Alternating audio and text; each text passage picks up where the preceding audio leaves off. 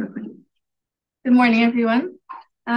So I'd like to begin by acknowledging the traditional custodians of the Garna land on which we're gathered here this morning, and I acknowledge their deep and diverse systems of knowledge and pay my respects to their elders past, present, and emerging. So my presentation will detail the optical image system artwork MirrorMirror that I'm currently developing and for which I've been working with ants to fabricate the specialized material components. This artwork explores the materiality of image making and how optical image technologies mediate our experience of time in the form of the moving image. I will share with you some of the ideas, processes, and continuing works in progress of MirrorMirror. This project was initially developed during a Synapse artist residency funded by the Australian Network for Art and Technology and hosted by the Research School of Physics at ANU, where I worked with a collaboration with physicist Dr. Jeff Campbell. And now I'm continuing to work on this project with ANF at the University of South Australia. In particular, I've been working with microengineer Mark Sherrill, from whom you'll hear shortly, and also Dr. Dale Otten, a research fellow at the Laser Physics and Photonics Devices Lab at UniSA, has also been advising on the project. So MirrorMirror is an entanglement of art, optics, microfabrication, mathematics, historical mechanisms, and concepts of time folded into moments of our 21st century dailiness. It serves to create what the Swedish art curator and critic Daniel Birnbaum calls a spasm of time. And inspired by my background as an artist working with glass, I wanted to explore how the materiality of optics and the moving image has potential to create new ways of perceiving time. In a similar material way to how the lens of a telescope or an extruded fiber optic cable can optically compress space and time, my optical image system device endeavors to create a different and explicit apparatus of time for the viewer, one that is not an expression of minutes and hours, but an experience of attending to materiality, movement, and light. So this transdisciplinary project allowed me to explore novel ways of using optics to develop a projected image system. And my aim for this system, when it's finally finished, is to bring renewed awareness to how our perception is constantly mediated and how that relates to the construction of time. As G.W. Sebald writes in his novel Austerlitz, time is by far the most artificial of all our inventions. And time for me is an interesting phenomenon in that it's simultaneously human and non-human. So being both an object and a subjective experience, it's deeply connected to our human and post-human relationship with technology. Time machines have a long, diverse, and intricate past, from astrolabes and astronomical mechanisms to atomic clocks and dispersed networks controlled by underground pneumatics. Time has come to dominate the structure and rhythm of our inner and outer lives, perceptually, socially, culturally, biologically, and of course, technologically. It seems then that time has become faster and faster as it shrinks our days that pass by in the blink of an eye. And in this way, time is interlinked with our cognitive and perceptual systems. We're inseparable from the mechanism of time. Optical moving image devices within the world of media archaeology have an intricate connection with time. Media archaeology is a field exploring the history of media devices and their cultural and social contexts in order to understand the continual emergence of new media. And in my particular area of research, I'm interested in optical moving image media. So the emergence of the cinematic image from that of pre-cinema was in part facilitated by an astronomical device known as Jensen's apparatus, used to measure the time it took for Venus to pass between the Earth and the Sun in 1874. And the optical components of this apparatus were repurposed 20 years later into early film cameras and projectors. The optical mechanics of Jensen's apparatus, which actually failed in its astronomical endeavor, went on to have profound repercussions for the moving image and the technological emergence of cinema. And in a similar way, my project MirrorMirror draws from a preceding optical moving image apparatus, questioning what happens when various mechanisms and understandings of time and the moving image are brought together in the form of an artwork. So could hybrid historical and contemporary collages allow us to experience and understand time differently? Could they generate a new spasm of time, that notion I alluded to earlier, by generating awareness that time is both mediated and constructed mechanically, digitally, and cognitively? The artist and engineer who resisted the mechanistic norm of his time and who was significant influence on the development of MirrorMirror is the 19th century Frenchman Charles-Émile Renaud. So at the end of the 19th century, Geneva and beta drive mechanisms were being trialed in revolutionary designs for film projectors. But instead of adhering to these purely mechanical designs, Renaud developed a moving image system using optical mechanics, one that depends on reflected and refracted light and rotating mirrors rather than cog and drive wheels. He combined optical mechanics with human perception to create his praxinoscope device and later the more elaborate théâtre-optique. And the central feature of these devices is a multifaceted mirror polygon and series of image frames. And previously I had designed and developed Ghost in the Machine, an artwork based on Renaud's optical mechanics, where each image frame presents a different stage of my ghost movement. And the process of working out the optics and fabrication of the methods for this work led to the development of MirrorMirror, of the moving images and work. You did. Oh, it did, great, okay. So Ghost in the Machine had used plain mirrors, but now I wanted to explore how changing the surface of a mirror could affect the moving image, so that rather than having an image frame for each mirror facet of the polygon, I wondered if I could create a moving image of time transmitted in the form of a single and static translucent image source, and in doing so, make explicit the construction of time. Could a series of rotating, cut, and polished mirrors optically repattern the original image, generating light instances of that image to form a projected animation? And this was supposed to be the starting point of the project, but it turned out that this initial endeavor was far more complicated than I anticipated. So I started off on a journey of developing a novel moving image system, which in addition to optical mechanics, merges computational image patterns, micro-fabrication, and electronics with our human perceptual system. So my initial collaborator, Jeff Campbell at ANU, as well as being a physicist, is a nanofabricator and Python coder.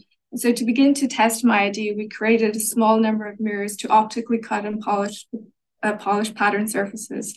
And our main fabrication tool was an ultra precision lathe. So when we tested these patterns in my optical system, we saw that the faceted mirror was actually affecting the direction of light emitted from the translucent image source. So we decided that the idea was worth pursuing. So Jeff trained me in how to use the lathe, and while I was learning the ins and outs of the machine, finding it very challenging to have to reframe my visual thinking to a kind of Cartesian axis of X, Y, and Z, we fabricated some simple patterns using large radar curvatures to observe the effect in the reflected image. And here you can see the visual relocation of certain areas of the reflected image is caused by the curvature of the mirror, where a highlighter pen just placed at 90 degrees to the mirror becomes curved in its image.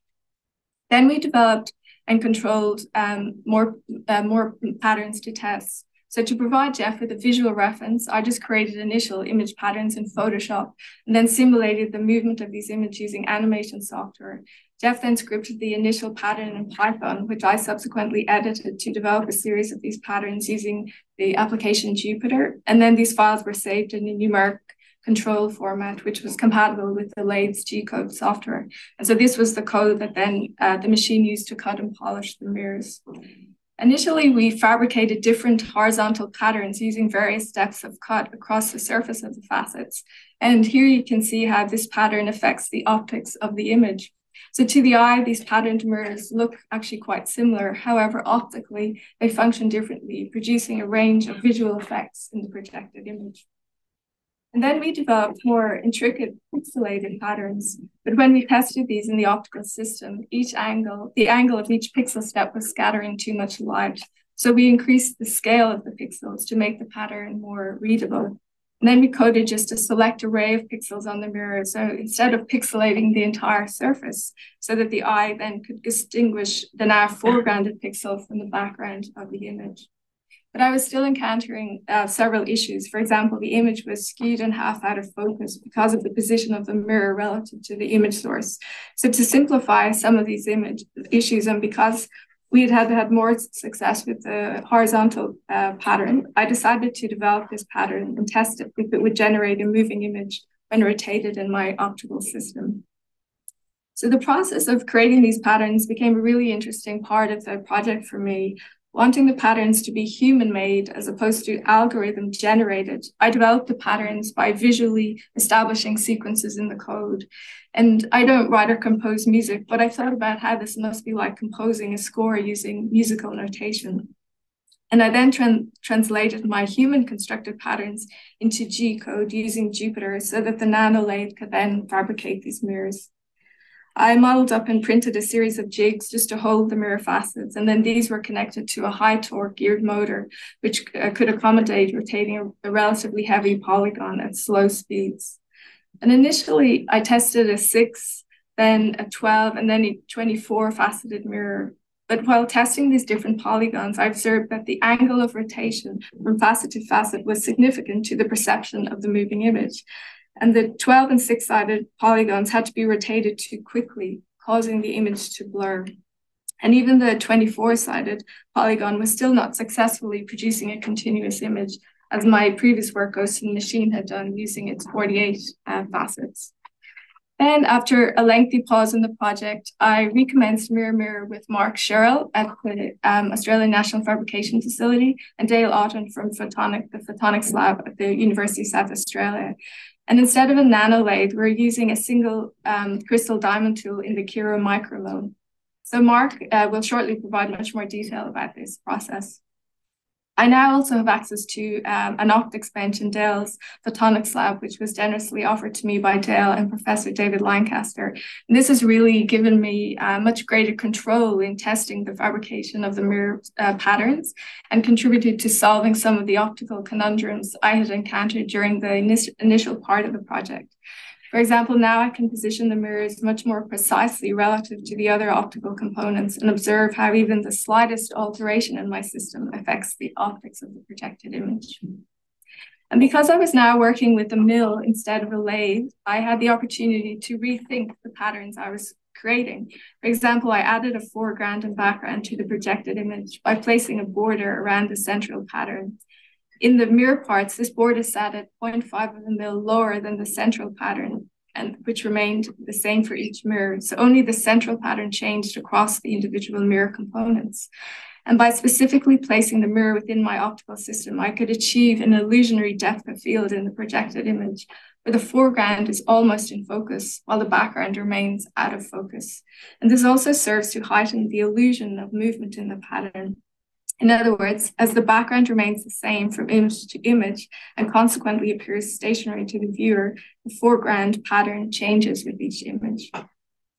So with working with Mark on the Kira micromill, I explored various height differentiations in the mirror patterns to see if I could produce this optimal depth of field in the image.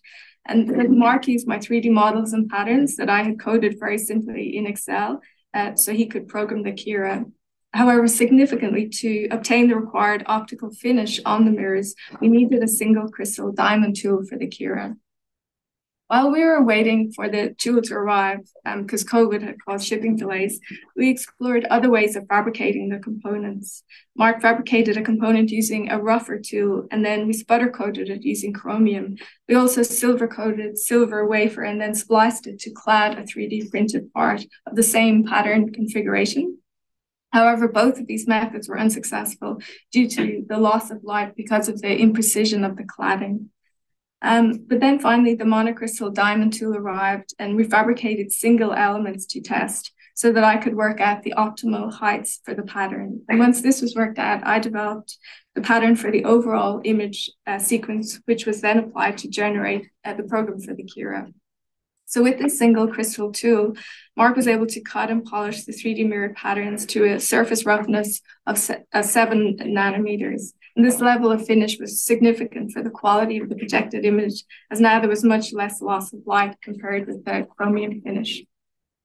So working with Mark to create the optical components and Dale advising on how the image light is interacting with components has also led to my understanding that for MirrorMirror to work perceptually as well as optically, the projected image from the image source and mirror both need to be out of focus. And previously I had thought that the light from the image source reflecting off the mirror and onto the lens was in effect a single bundle of light. And for all the physicists in the room, I'm describing this as an artist and not a scientist. So for MirrorMirror, the projected image seems to be using two different sets of light information with different focal planes. So one from the mirror and then a separate one from the image source. And understanding this has provided me with lots of potential ways in which to alter my projected images. So finally, deciding on an optimal range of depths to cut the mirrors, once again, I created the pattern by visually sequencing numeric values within specific code parameters. Again, I simulated how the pattern would be perceived as a moving image using animation software. But as I would soon find out, the digital simulation wasn't at all representative of how the human perceptual system observes a materially generated moving image. And so for now, I've had to retrace my steps and kind of go back to the drawing board using laser cut mirrors to just get the moving image to work more successfully. So clearly, MirrorMirror has some journeying yet to do, but so far this project has allowed me to think about and observe firsthand the difference between material and digital time. And amongst other things, it has made me aware of my digital conditioning or digital blind spot regarding how I experience the moving image and time. And to return back to my initial question of whether MirrorMirror can allow us to experience or understand time differently, I don't know that yet. That's a question, I guess, for the future when I finally get to install the resolved artwork. So the mix of ideas explored in MirrorMirror subtly allude to the nature of time being this entanglement of scientific, engineered, industrial, economic, cultural, and social influences. But it also shows how time might be considered more simply as a technological and cognitive interface between our human and non-human worlds.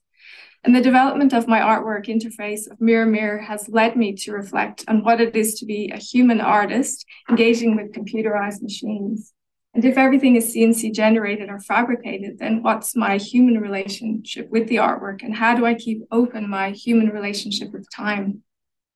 And just finally, MirrorMirror's rotating optical components, creating the illusion of movement in the projected moving image light, which combine digital material and physical processes, have potential to establish renewed awareness of the inseparable connection of our human perceptual system to the optical technologies of time. And this awareness can make explicit that time is constructed and mediated, and is therefore also unfixed, which then lends itself to being available for new modes of interpretation and experience. Thank you.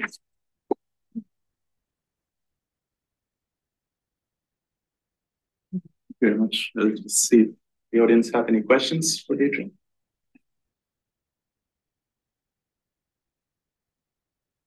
We've got one there. What animation software were you using to sort of do the simulation? Just Animate, Adobe Animate. Right. So just a frame by frame.